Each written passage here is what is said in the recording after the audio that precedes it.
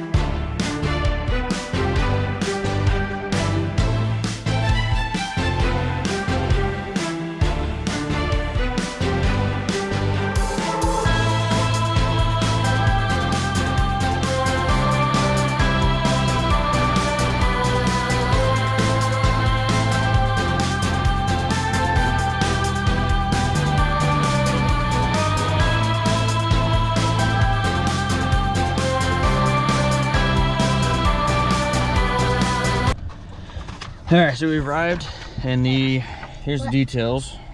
So this car club called Busted Society, and we're at Stainless Works, place that makes headers, exhaust, and whatnot. And yeah, get out, take a walk, and we'll be here for a few hours.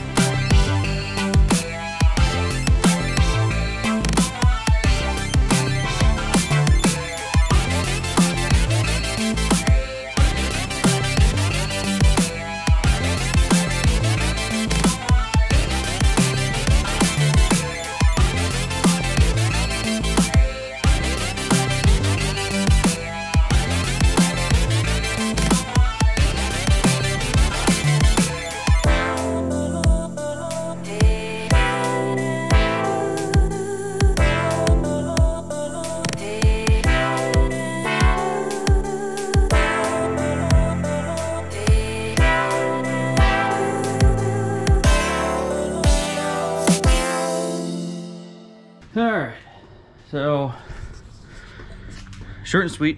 That's a maybe 50 cars, not too bad.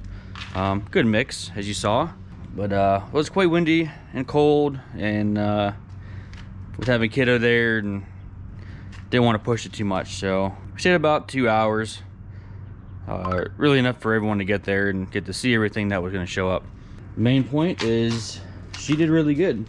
So it was about an hour out. I went one direction, and then A little over an hour. I kind of took a little detour and came back another way, and yeah, no complaints. Gonna have to do a couple tuning tweaks. I'm wondering if I may have had a small vacuum leak or something before, with how it kind of idles down when you come to a stop. Other than that, everything seems to function like it should. Power steering, the new power steering pump's doing good. All the new belts are good.